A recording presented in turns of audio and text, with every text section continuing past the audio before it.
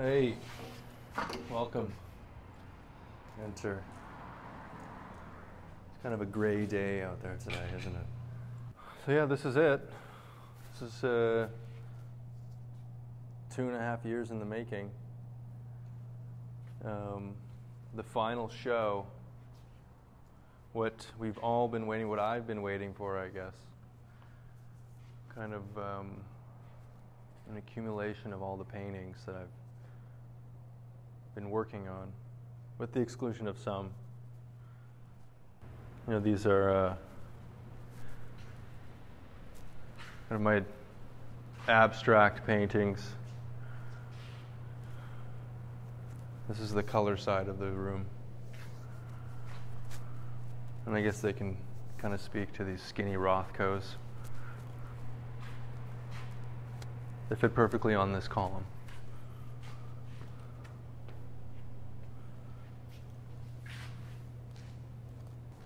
And then yeah, this is the figurative wall.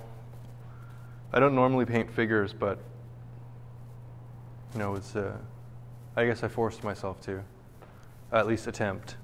Actually, this one is quite old. That painting's at least 8 years old. And that informed this. And then which informed this. This is the only full figure painting that I've, you know, ever done, ever will do. And then these kind of more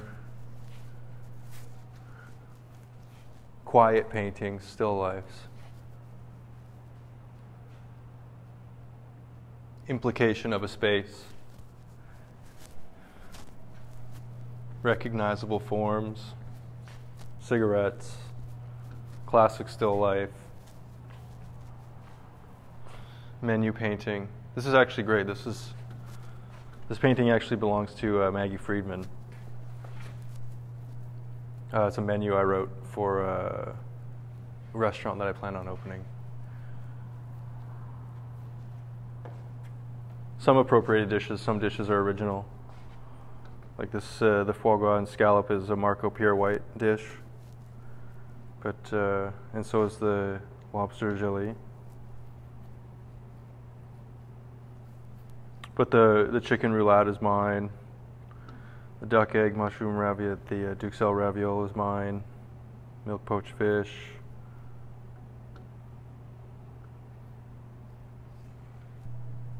You know, this is kind of, you know, it's like a real depiction of a real thing, you know, to implicate the viewer. They can kind of go out and almost touch it, you know, it's deceiving the eye. These classic still life paintings, we all recognize these things, little clues, hints. You know, napkin with a phone number, cigarette just waiting to be plucked. And this one, this is new. This was new for the show. These kind of stacked cylinders. I just kind of want to hit a ball at it.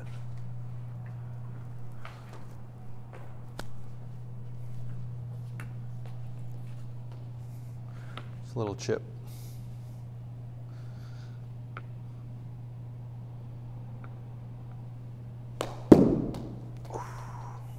Would have knocked them all down. But it's just a painting.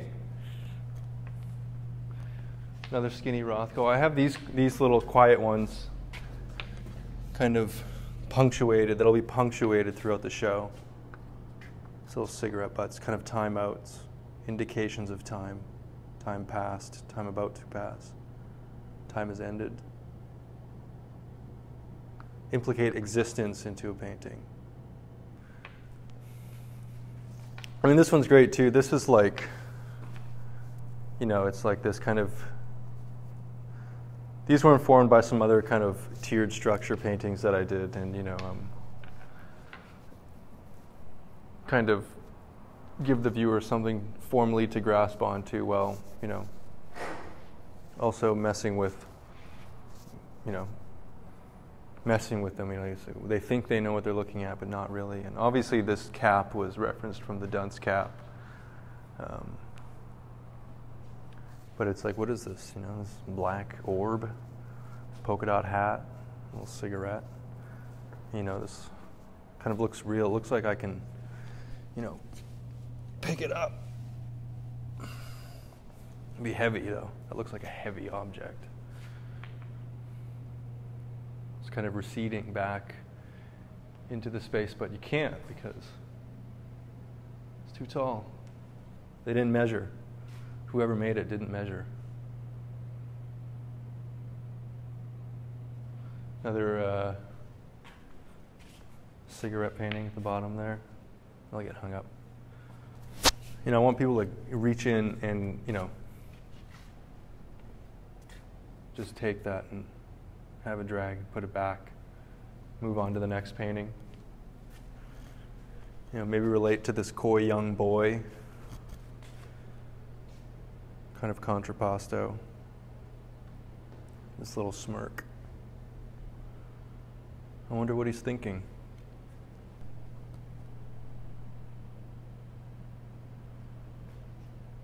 Yeah, these skinny Rothkos are great because, you know, typically a Rothko is like, you know, 6 feet wide, the good ones, but this is like 8 inches wide. So you can kind of put this anywhere in your apartment. You know, and Rothko is the type of painter where, you know, if you walked into someone's house and you saw a Rothko, you'd be like, God damn. Is that a Rothko? It's a skinny Rothko. It's more economical, you know. You can have a bunch of these in a row. You know, we always have those awkward wall spaces in our apartments that are typically too skinny to kind of house a painting. So this is a good option for that. Yeah, and these are kind of just technical exercises with color and, you know, a lot of underpainting and overpainting. Well, I guess all painting is overpainting. Seeing how various colors work over another, lights over darks, vice versa. It's kind of nice. You get these bleeding edges, and it's a kind of a, you know, this vibration, and you can't really tell what's on top and what's under. Kind of visual play. This one's kind of funny. This one looks like language. Some language.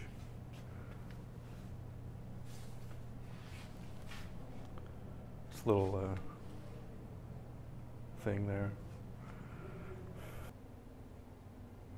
But I guess it's always about trying to find, you know, a balance, whatever that means, or maybe kind of creating enough tension and then figuring out how to create a resolution or to resolve the tension, depending on if it's figurative or non-objective. I mean, you know, like with this coy young boy painting, it was, you know, the black bar at the top was kind of ultimately the last gesture that, you know, really flattened the picture plane for me and kind of served as a gesture to kind of block off, you know, or to kind of contradict the illusionary space of this, you know, this interior, you know, that this figure inhabits.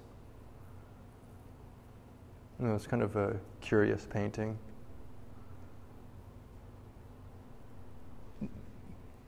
He's not curious, he's coy. Sorry, it's coy.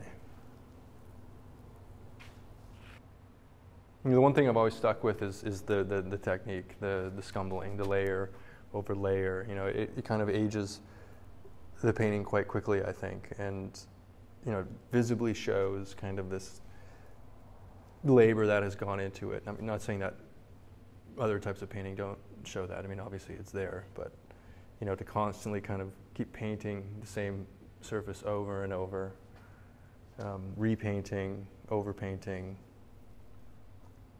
I've always tried to delete the brush stroke, in the sense that they're, really flat, and at the same time not, because there's this kind of weird depth perception thing going on with, seeing the various colors that have, hidden or obstructed by the layers on top. You kind of get glimpses of them at the edges, which is, for me that was always kind of, it's also been about how to, how can I make a painting that is somewhat self-aware, and sure, like trompe-l'oeil is a good it's a good technique, but this kind of line and painting up to the line but never going over it was almost this kind of painting by numbers thing, but it was a way to just kind of hopefully have the painting acknowledge itself. Obviously I'm doing that, but trompe-l'oeil, the technique of deceiving the eye. But yeah, it's interesting once you put these things together to see what happens, and hopefully things can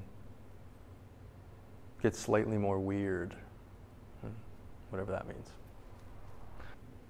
Yeah, I never really had an issue with the medium. It was always there for me, the materials and the process. I just needed to combine them. Paint and the painting. I normally know usually what I want to paint, or the idea that I want to depict. But I was, never concerned with the medium. With the medium at that specific moment in time, I was never interested in questioning it. It was painting. It was always going to be there. It always had been there, and I accepted that. I have my way of painting, which is, it's self-taught. I never, I started painting in undergrad, and we didn't have painting classes per se, but I did some fooling around, questioning the medium then, and it got pretty tiring pretty quickly. I just wanted to look at paintings. Just wanted to see interesting paintings, not some, obscure, abstract gesture kind of, self-referential, using the medium to question its own integrity. It was never really interesting to me. Kind of overtly conceptual painting. Sure, you can argue that all painting is conceptual, and yeah, but this is a spectrum.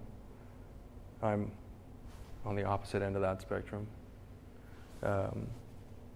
It just wasn't my language. It's not my language, and I don't think it will ever be my language. I don't think about it like that. I have questions concerning art in general that are,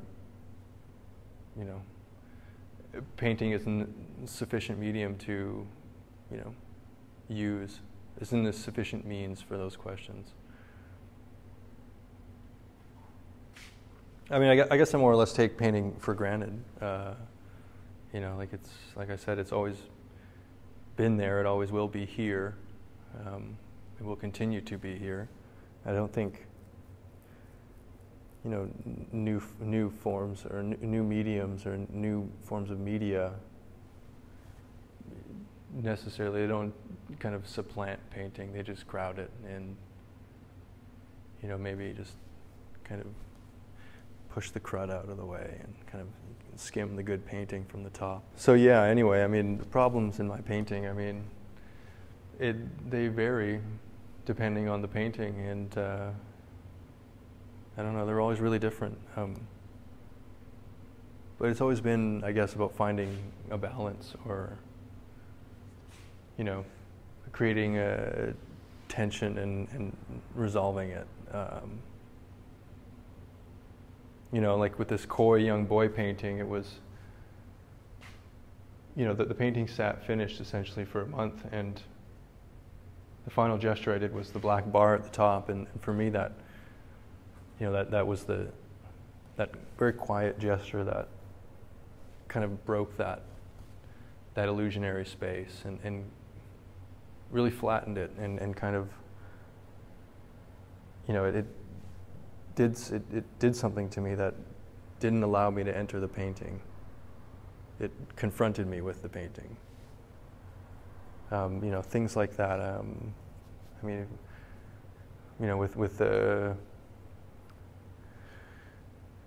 With the tiered, the kind of this painting. It was the last gesture was the polka dot hat. It sat essentially finished for some time before I was putting polka dots on it. It just worked. The paintings are essentially finished before they're done. I use a black outline to map out the painting, and from there on, it's essentially painting by numbers. Sometimes there's room for additional, depictions of whatever space or pattern, but they're more or less done, and kind of then it becomes about the color, and I get to a point where I've built up enough layers of paint that it comes down to like the final color. So if I finish an area, then the rest of the painting becomes, the rest of the color choice becomes based on that initial, that section that has been finished. The thing that I've always stuck with is kind of this scumbling technique that I adopted very early on, and it just stuck with me. Kind of, this overpainting, this repainting, kind of, it ages the painting quite quickly. Typically, I've seen it. A lot of paintings that I see, it's kind of like one and done. They finish the area and then it's blended, whatever, and they don't touch it again. With these, it's something funny about kind of constantly these paintings have been painted essentially 4 or 5 times because of the amount of underpainting that is done. And sometimes the underpainting is completely blocked out and others it's not. Some areas only have, 1 or 2 layers, some 8 or 9. I mean, I don't count. But, it's there and it's shown, and specifically it's shown at the edges because I don't, I paint up to that black edge. I don't paint over it. The colors never really match. So that was kind of always this gesture that I was hoping, that kind of minutely make the painting self-aware in its own way. And I don't know, I think it's successful. Well, I guess, it depends, like with the show, I was interested in how, a painting confronts the viewer or their body or a body. With the non-objective, like I said earlier, color, became the subject. And then, so that's, I guess, not giving the viewer anything to kind of relate to other than color. I guess an engaged viewer would potentially, access their unconscious and, this inner reading, And then with the more representational ones, not the figurative, but the kind of absence of the body in the paintings, implicating the viewer with these forms, I guess you just generically say. Like I said, it would give them something to grab onto, not physically, but to kind of relate to, a direct relationship. The times where there are kind of recognizable objects like cigarettes or packs of cigarettes or beers, they're essentially one-to-one, and obviously they're not real, but they're the realest things I've ever depicted. And there's always kind of, in implicating the viewer, I'm also trying to implicate a narrative in the painting, and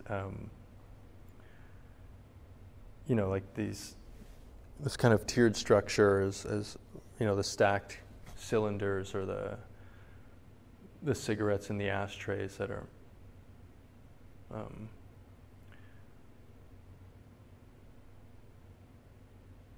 yeah, just kind of these indexes of an existence in the painting, and a passing of time, or an implication of narrative. It's simple as that. But yeah, I mean, with these tiered structures and cake paintings, people have called them, or like the cans or the stacked cylinders. It's like, that was an interest, kind of a formal investigation into, a very small experience with the uncanny, and not Freud's uncanny, but Ernst Jentsch's uncanny. He was writing about the uncanny a few years prior, and it's a very small experience. There's potential for a very small experience with the uncanny, and breaking down the kind of what has to happen in any sort of stimuli or phenomenon formally. Ultimately, this kind of unconscious recognition with something, then you become conscious of this thing, and it's not actually a cake. It's just the form of a cake, or these aren't cans; they're just cylinders. They're stacked like a stack of cans. Something that we kind of have all seen before at the carnival or the fair. That game. But yeah, and with these figurative paintings, these young boys, I really don't have much to say about them, to be quite honest. I think they say enough themselves. I don't know, I guess. What I love about painting is almost akin to what I love about poetry, even though I don't read it. But it has this ability to cram so much information into this one thing. This very concise depiction of something. Picture says 1,000 words. But that you more or less just kind of absorb all at once, and it's usually different every time. You come back to a painting, you look at something different, you notice something different, you think about something different, come back to a painting later, and something else happened to you that informed this new experience with the painting. It's quite interesting. I was interested in depicting in painting, through whichever means, figurative or non-objective, was, this kind of unsureness, this uncertainty, an anxiety almost. But, it's funny because we all love to think that we truly know something, but I don't think we really ever do. We just convince ourselves that, we convince ourselves enough to speculate that we know something, but we never really know. Everything's always changing. We go back and forth. If there's one thing that I am certain of, it's that I'm uncertain.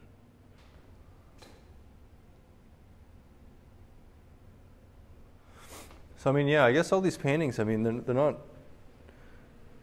all for the show. They're related in one way or another, or in some form, either through, kind of starting with these kind of non-figurative paintings and working through the different ways to put paint on a canvas. These are obviously kind of appropriating the means of, abstract expressionist paintings. Kind of just working with color, seeing what works, and they kind of inform the figurative paintings in a sense. And I find moments where a few colors work well, and then we'll try to replicate that. I obviously use a lot of CAD red, and it's not evident in this show, But size, obviously, these smaller ones were kind of, these are kind of case studies or technical exercises that don't necessarily translate to larger paintings. I mean, I would never repaint this. It's more about the idea, working through this idea of abstraction and kind of color composition. Not so much form, but, well, I guess form is in there, but it's kind of funny. You can go like this, or you can go like that, and it's like, whoa, what is that? We can go like that. That's what I love about abstract painting. I'm just kidding, this is the way it goes.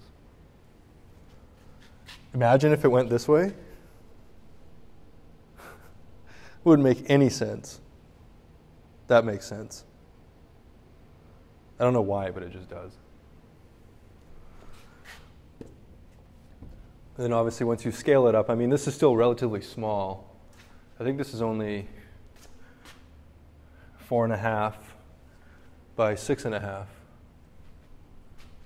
Body-ish size.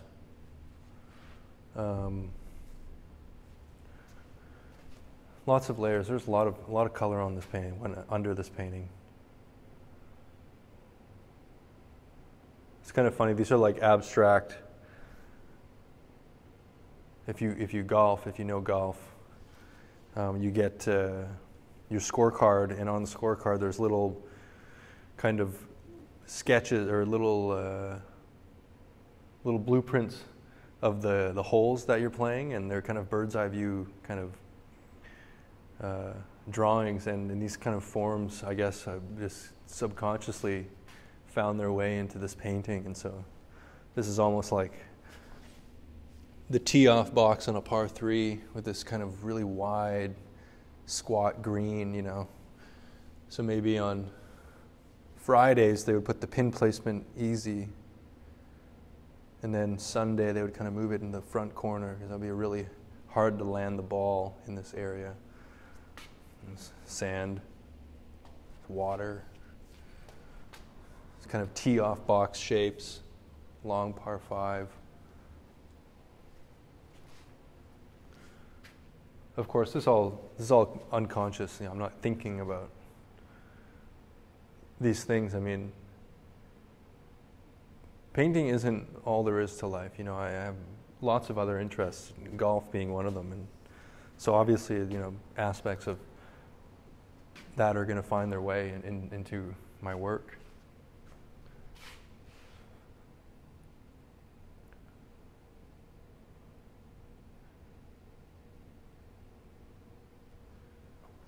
And once we'll come back to these, and these kind of big, vast, just empty, a lot of empty space in these paintings. There's that is allowing for a lot of area for contemplation, I guess. It'd be totally different if it was just this.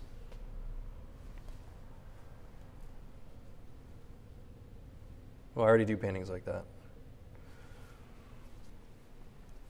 It's about portraying this deep space that doesn't really exist.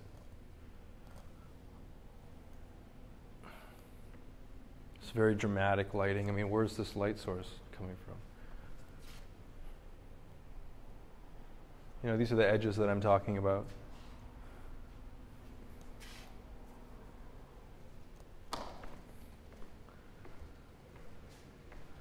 And same with this, this is like forward, and then ultimately recedes back into this kind of red. I mean, it's kind of funny. It either looks like this is like a backdrop, like a photo backdrop when you're in high school taking your picture, and they have like kind of weird backdrop behind you. It looks like that, but it's not. It's actually this is a threshold right here. This is where real space ends. And it recedes into this void. Why did I swear? This painting just gets me so angry. I don't want to look at it. And typically I will take a break from kind of these bigger paintings dealing with these bigger issues, these big issues, to these smaller paintings which are kind of discreet and quiet, and like I said earlier with the small cigarette paintings, these are like punctuation marks, kind of breaks, brain breaks. There's not much to contemplate here. It's a still life with some minor significant, kind of these objects of minor significance. We all know what those things are.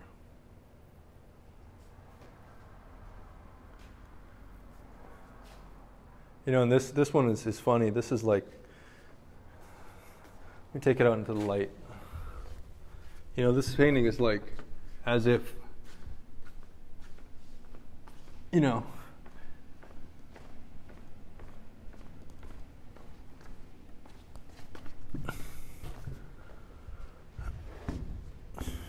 if, there was a painting, this kind of betrayal. This painting on a wall that was sun-soaked, sun-stained wall. Although it doesn't really make sense, it kind of does. It's like, what's going on here? What are these things? It's like this young boy wanting to play his target game, but he's considerate enough to take his mom's painting off the wall.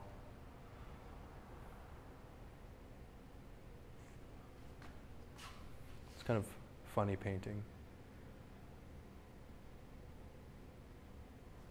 It's like, I kind of just want to try and see if I can. I'm going to take that top one off.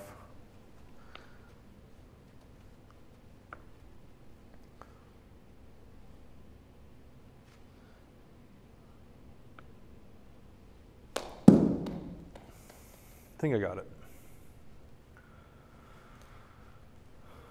But yeah, these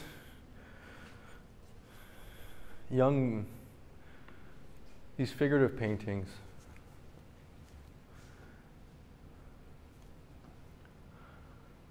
I don't have much to say about them.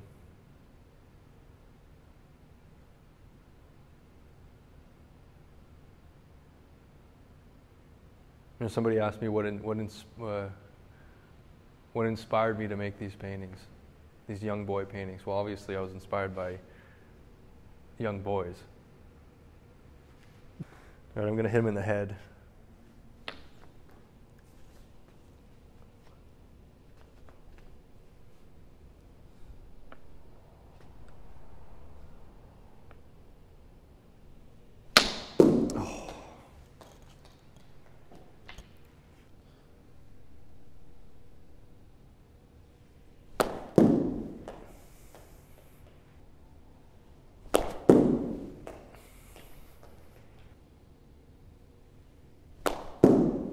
Close enough.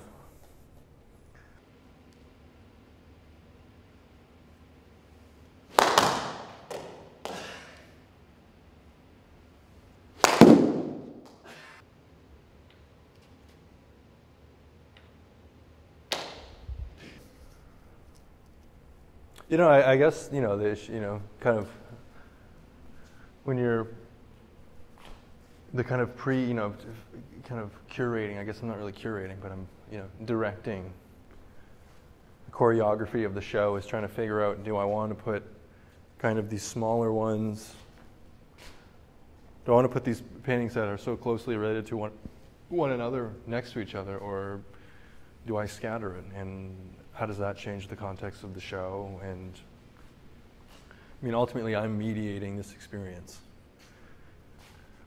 of this painting show. This is a painting show. And does that really, affect how the show is perceived? The painting's relationships to each other, or can you just look at each one individually? Or is it something to look at these small technical exercises and then be like, oh, okay, there it is. There's the one. You know, there's this, here's the one. There are those, there are these ones. But I don't know. I don't know if I'm interested in that, or if I would argue that it would do anything differently. All I know is this painting is so annoying to look at. I don't think I'm the only one who thinks that. I know I'm not the only one who thinks that. You know, I kind of want to make, you know, I like kind of paintings that are daunting. Maybe that's not the right word. There's kind of this imminence in them, impending doom, death. You know, I'm really big on death. It's humbling to think about death, I think. First thing I think about when I wake up. Last thing I think about when I go to sleep. Because that's what it would be like to die. I mean, depends how you die. JFK didn't think that.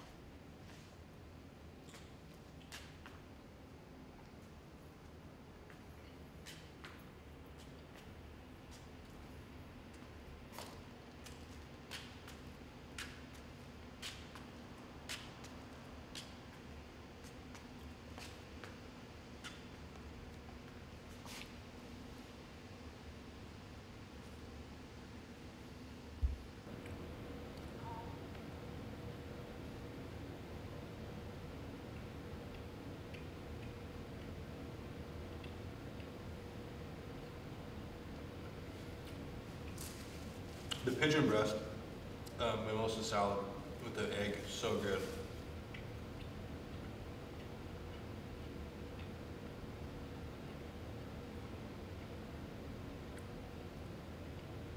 So it's the duck confit.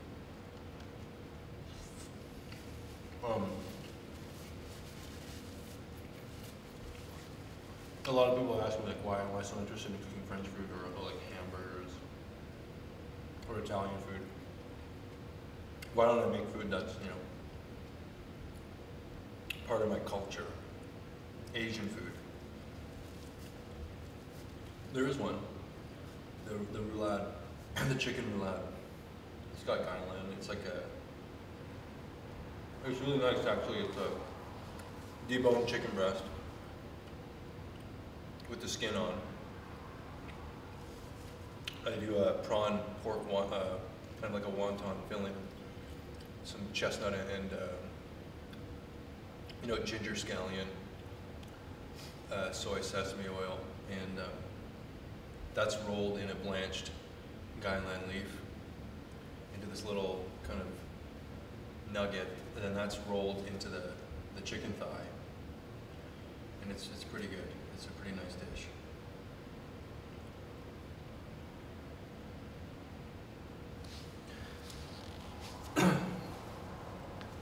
That's the only Asian thing I've ever made.